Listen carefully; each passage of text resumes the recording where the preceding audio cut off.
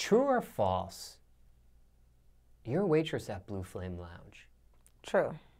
That is true. Very true. Now, you're a celebrity personal trainer. What are you doing working as a waitress at Blue Flame Lounge? I was a waitress before I was a trainer. I was a bartender before I was a trainer. That is a natural hustle that I have, and I will not let go for anyone's opinion because I make more money within 1 week than they may have made their entire month. So I don't give a shit what anyone thinks about my hobbies and my hustles. I'm sorry. I get people, you know, on my comments, on my posts, oh, I can't believe you're a waitress at Blue Flame. I don't give a shit what you think because at the end of the day, dear, Georgia Power don't accept your opinion, nor can my kids eat your opinion. And at the end of the day, I'm a single mom living in Atlanta by myself, providing for my kids in a nice condo, and they're living very comfortably. And I don't give a shit. And you have 4 children. I do. And I'm taking care of them alone with no help from no one. So I don't give a shit what anyone thinks. Blue Flame Lounge, if people don't know what that is watching this interview, it's a strip club. It is a very known strip club with some of the baddest females in Atlanta. And I must say myself, I've been to quite a few of them, and Blue Flame has the best.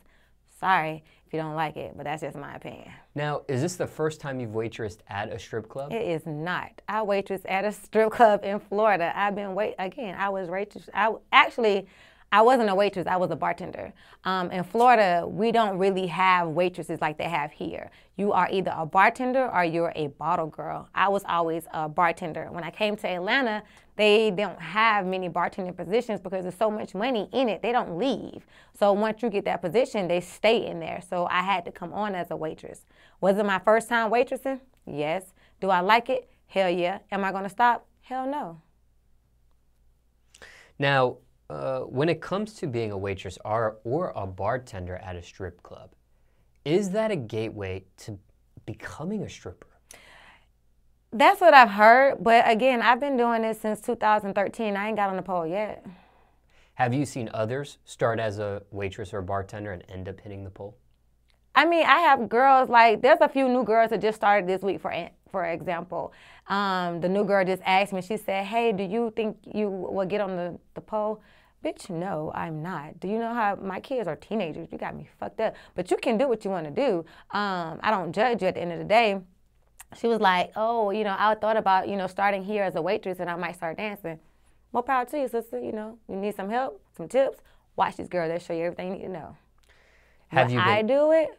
No, again, I had my first kid at 14, so my kids grew up with me they like my siblings, so their opinions matter to me. Do my kids know I work at the clubs? Hell yeah, they've known their whole lives. I've never hid nothing from them. Do they want me to dance on the pole? Hell no, they are very open about that. Even though we may not, we say it jokingly, I never came to them and say, hey, I'm gonna go get on the pole. They're like, hey mom, I seen your post, what are you doing? I said, we are in boots, they're flat, and I have on a pouch, okay? So you know the difference between me and the other girls. Very distinct.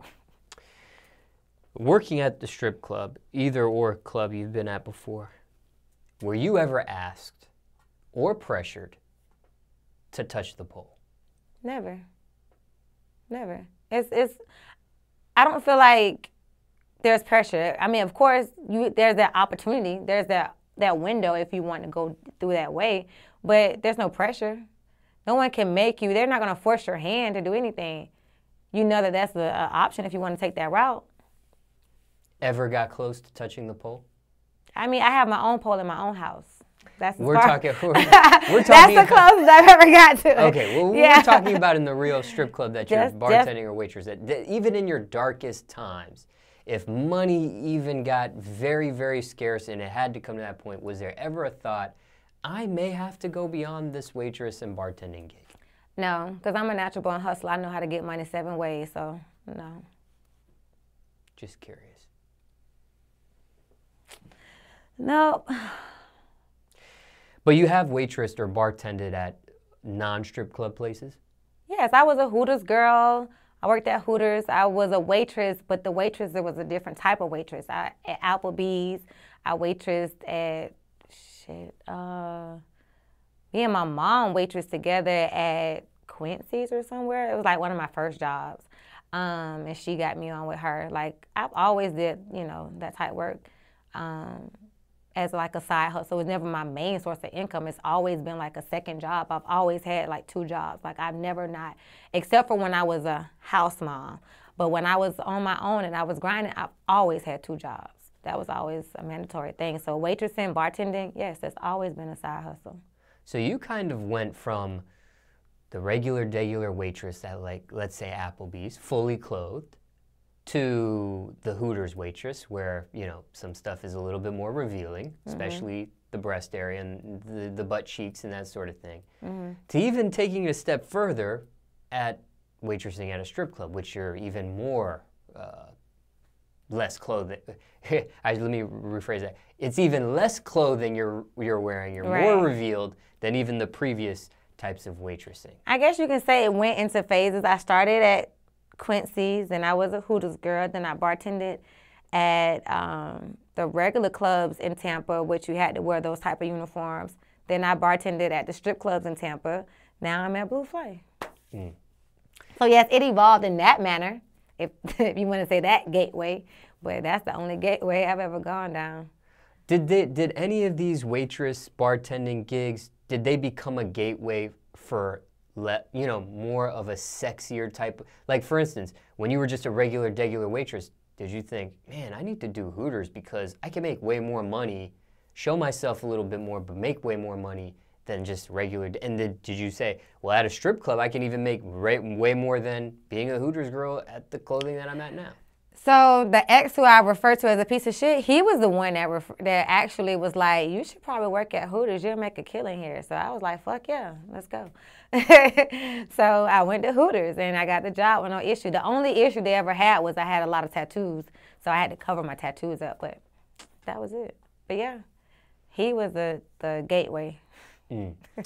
Any of those jobs tough? Either the regular waitress gig, the Hooters gig, or the strip club gig? I would say the regular waitressing is harder than the naked waitressing because you have to work harder. I mean, you get paid less. Everybody's sober. They don't really tip that well. Versus being in a strip club in a night scene, everybody's drunk. They're free with their money. You know, it's a lot easier. You don't have to work as hard. You just go get a couple drinks. But whoop, bada bing, you're done. Whereas the restaurants, they complain about their food, they send shit back. If the food doesn't come up in time, it's cold, they complain, and then you only get $2. Fuck out of here.